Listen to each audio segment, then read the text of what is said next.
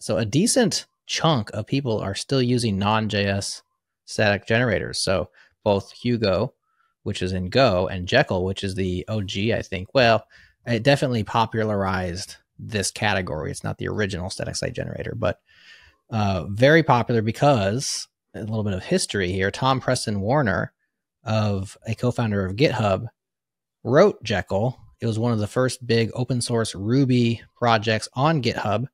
And he also wrote a very famous blog post called, I believe, I'm going from memory, Blogging Like a Hacker, in which he made it cool to blog this style. And Jekyll just skyrocketed from there and became kind of the de facto for many years, eventually being replaced by other tools, but still out there.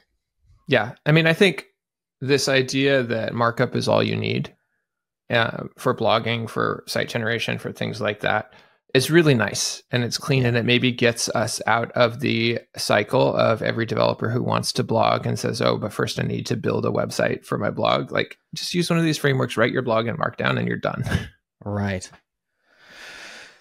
And there's also this situation that happened more in the past than it does now, probably because of static generators, but also because of the proliferation now of easy, free hosting plans, is that we had this thing called the Slashdot effect, which eventually became the Dig effect, right? And then it became the Hacker News or the Reddit effect, as different social aggregators kind of replaced each other. But this was a situation where